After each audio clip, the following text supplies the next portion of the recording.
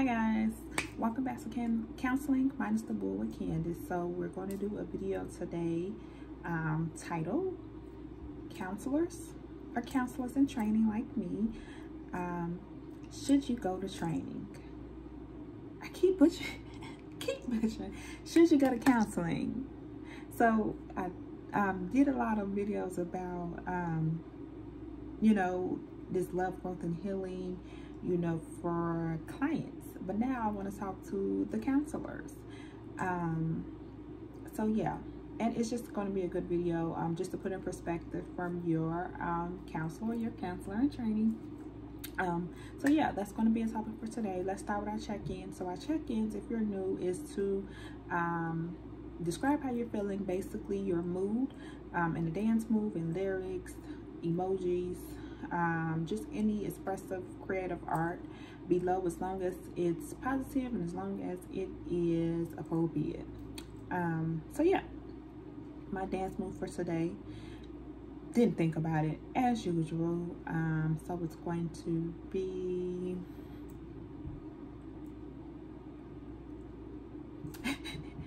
whatever. Okay, so anyway, so let's jump right into this video. So counselors just training, should you benefit from going to counseling? And then I'm just going to strictly speak for me today. So definitely that answer is a yes. I'm going to say that it can only benefit you from going to counseling. And I will always say that to counselors and trainers, to counselors, to even clients, right?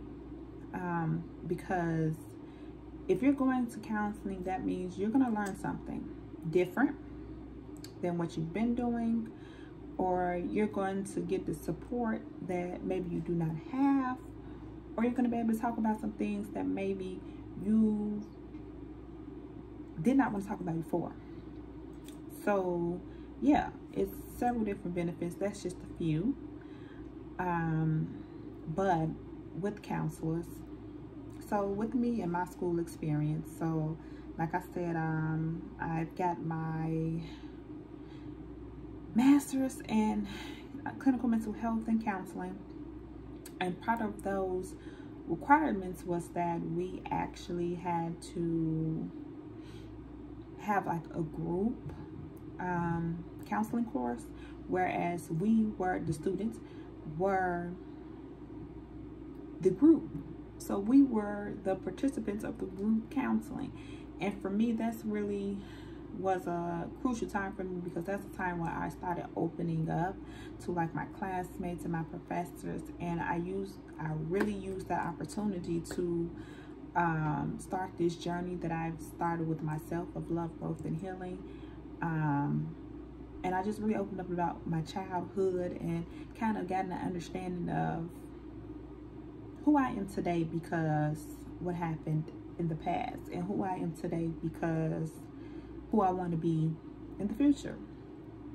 So yeah, so that was the first requirement. So we took like a group counseling course, and I just really used that time to bond with my classmates and to practice this love, growth, and healing. So that was like the first eye-opening experience for me. And then as well as we also have this class called pre-practicum, where we're students and we are counseling our other colleagues, right? The other students.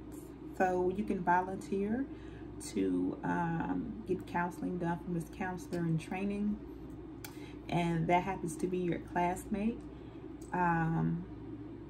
Or it can be like extra credit or things of that nature. So you basically help your classmate by being a client to your classmate, and while they're practicing these techniques with you, they're practicing all of the listening and asking open-ended questions, practicing reflecting, summarizing, you know, things of that nature. So yeah, so those were my school requirements, and I definitely agree. Like, that is so needed, both of them. Okay.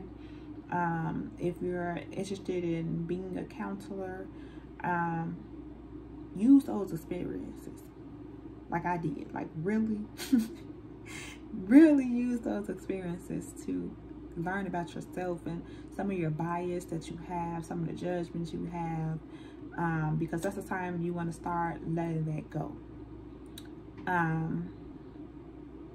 Going on a little farther, I did share this in my first video that in my internship, I ended up going to some counseling sessions. So what had happened particularly was my intern site supervisor suggested that I go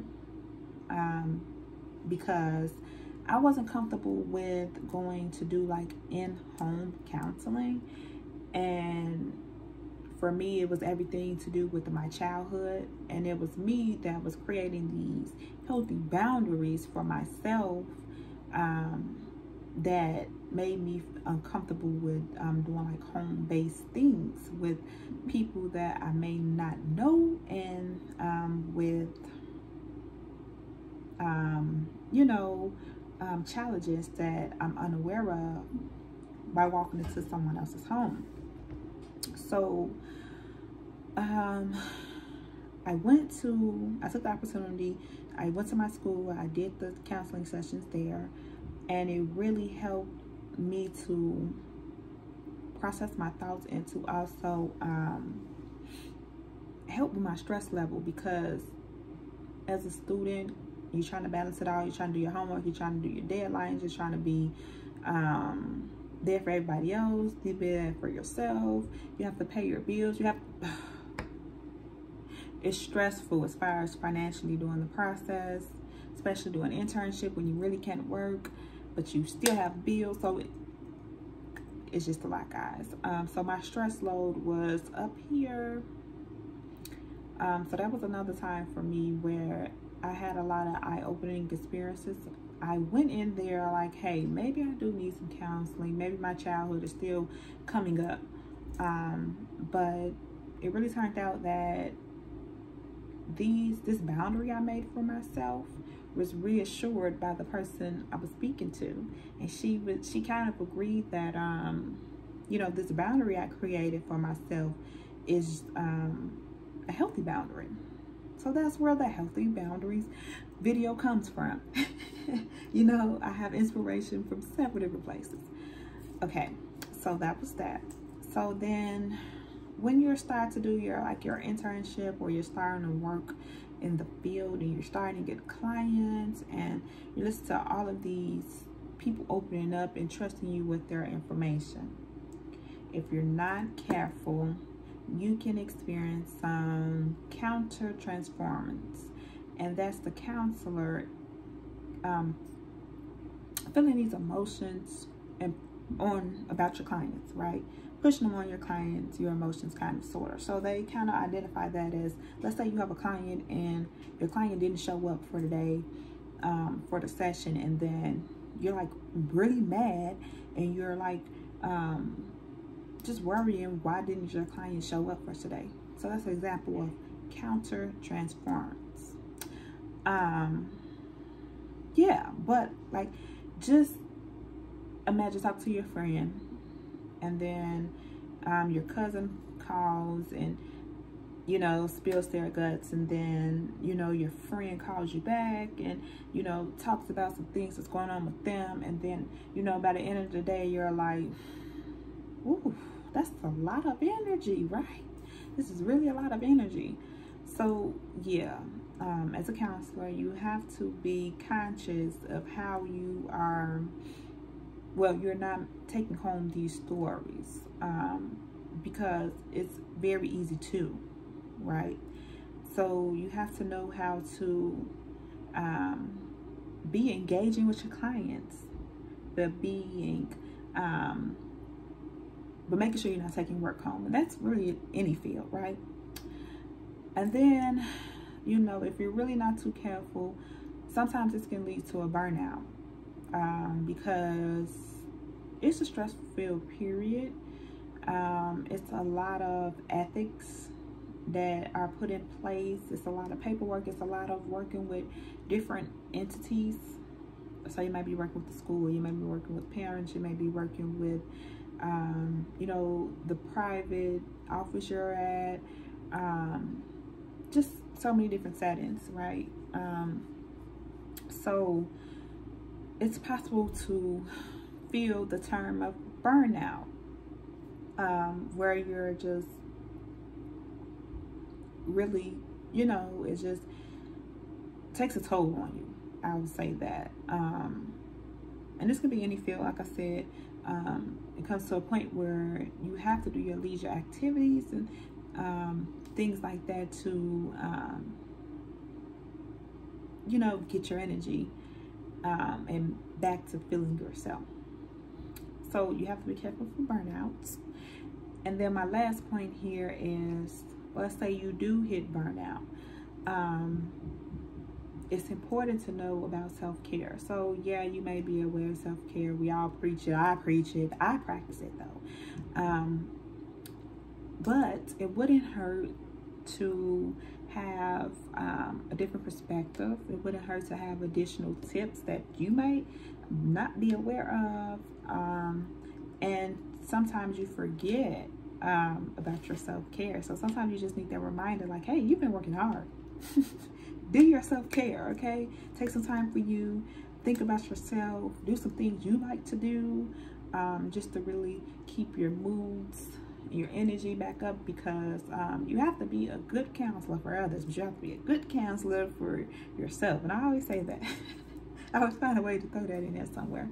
So yeah, guys, I just wanted to stress that yes, counselors definitely need counseling. We're the advocates, right? So we're already telling you guys, like, hey, counseling is beneficial, and here's why. But with counselors and trainers and counselors ourselves, we need it too, right? We're hearing these stories day in, day out. We're in a stressful field. Burnout is very real.